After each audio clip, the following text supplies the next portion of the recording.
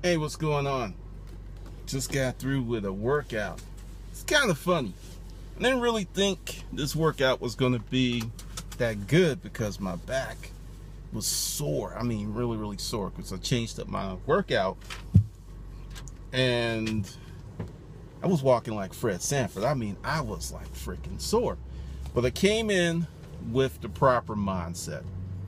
I said to myself, we're going to work out to the best of our ability, and we're going to push where we can push, and we're going to pull back where we have to pull back. Sometimes you need to pull back because it's the thing to do. Well, the day went on pretty much. I probably could have got a personal record if I had pushed for it, which just goes to show you the right mindset is exceptionally critical in any endeavor that you undertake. And many people go into many situations with the wrong mindset. One of, what if I fail? So I have a question for you. If you can do anything in the world, money was an object, time was an object, age wasn't an issue, gender wasn't an issue, race wasn't, none of that stuff applied. What would you do with your life? What would you be doing with your life like right now? Seriously, what would you be doing?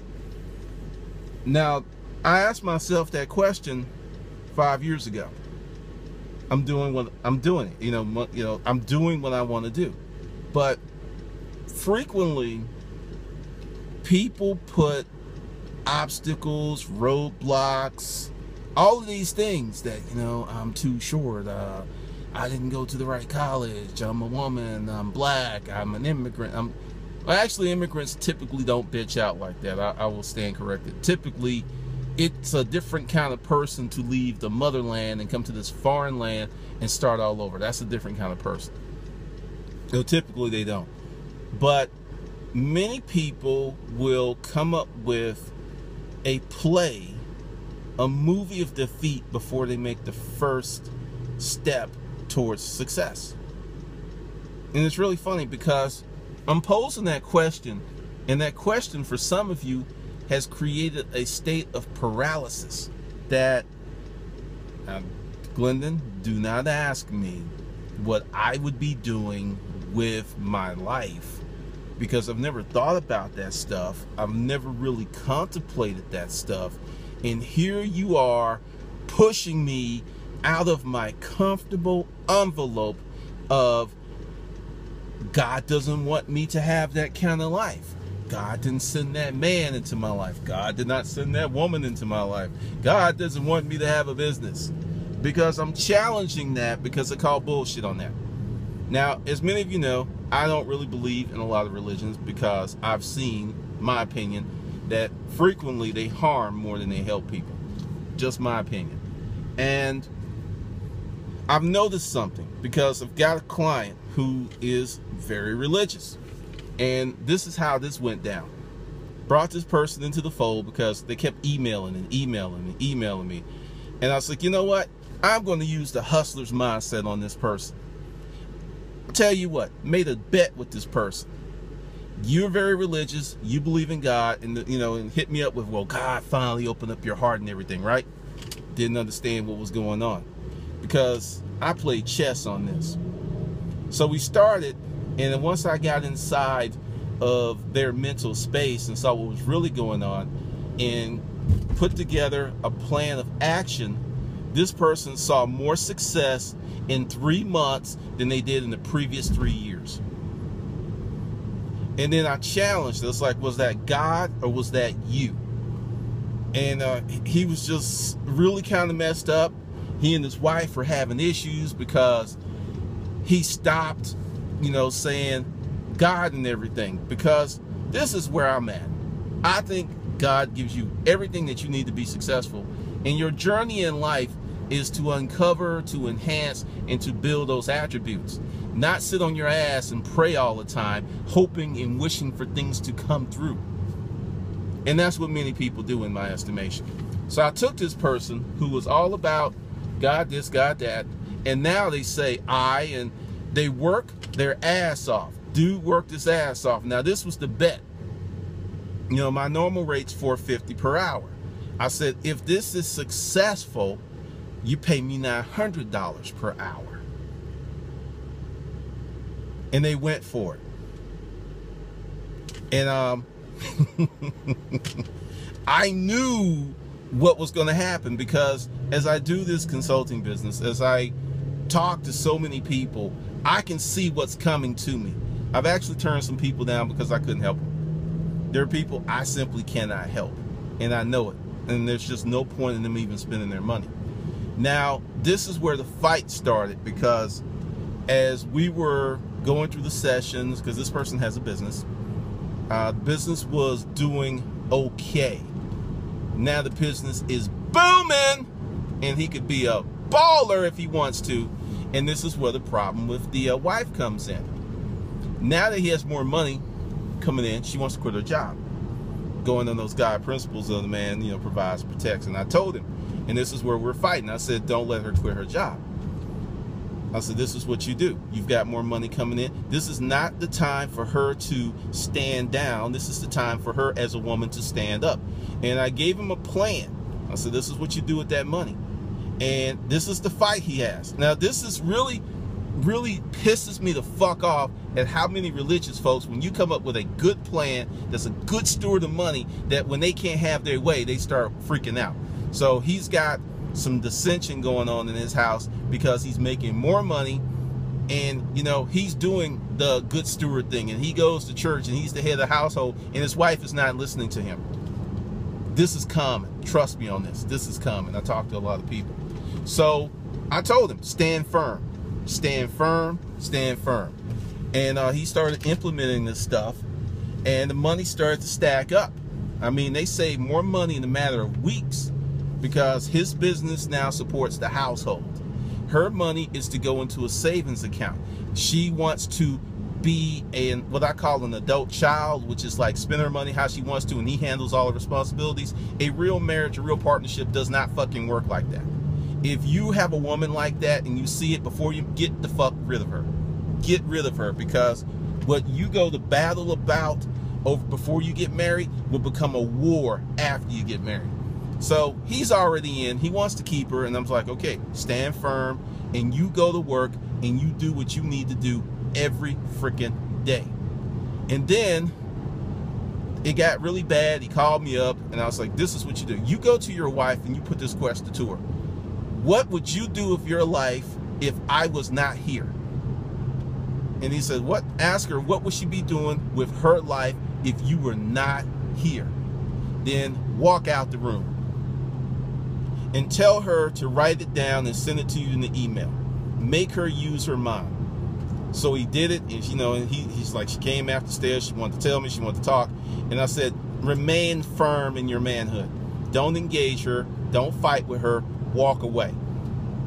You cannot fight emotion with logic. It does not happen. So, you know, he's like, you know, if you got to get in your car and just like go around the corner, hang out with your boys, do that.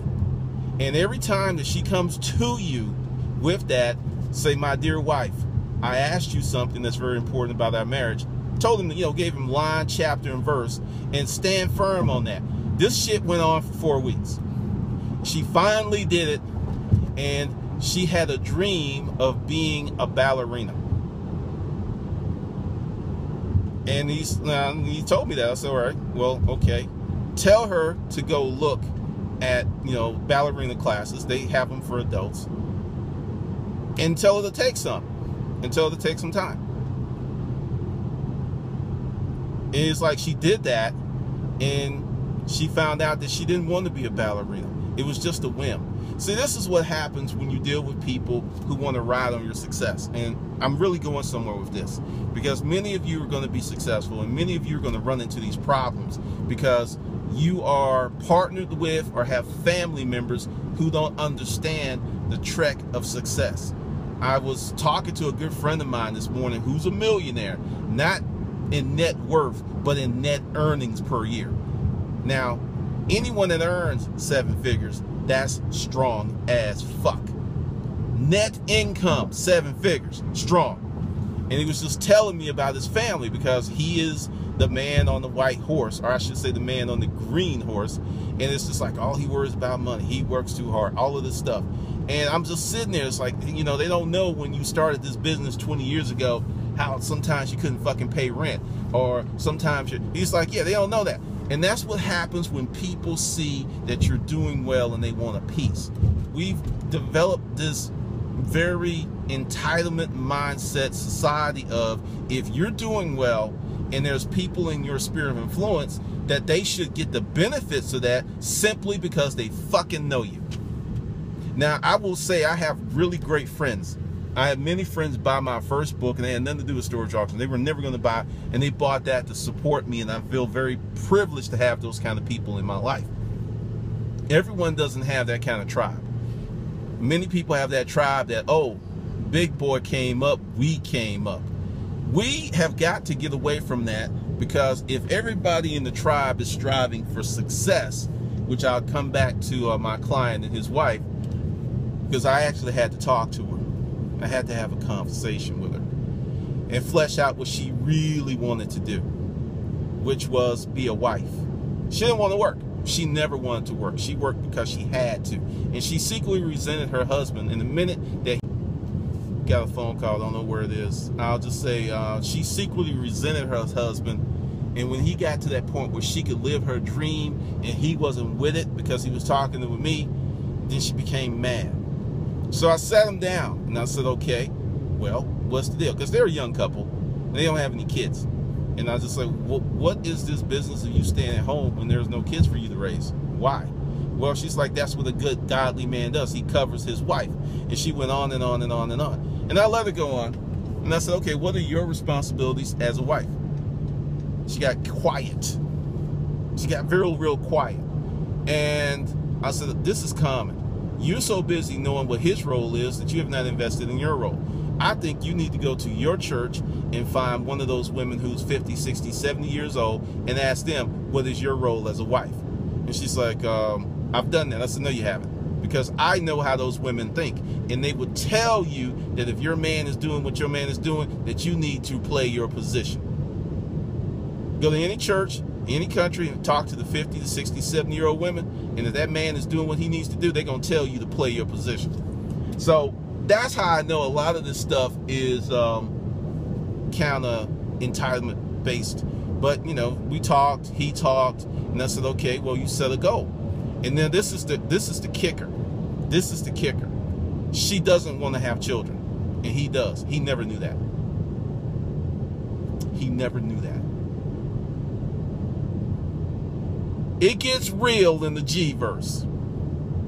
She wants to stay at home. She doesn't want to have children. And she wants him to essentially be her daddy. Not her husband, but her daddy. So we talked some more, and I gave her some G-love, tough G-love. And he's a good dude, and she admitted that, you know, I give her credit. She admitted that a lot of the ways that she thought was wrong. And she's really said she had no good models in her family for this type of situation.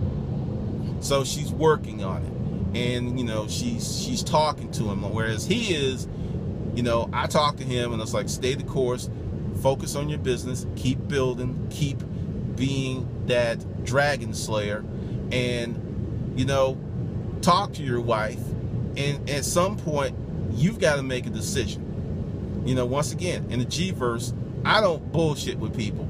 Because I know when the dude wants to have kids, he wants to have kids. And if he's not going to have it with her, he's going to find someone who will have those kids for him. Believe me on this.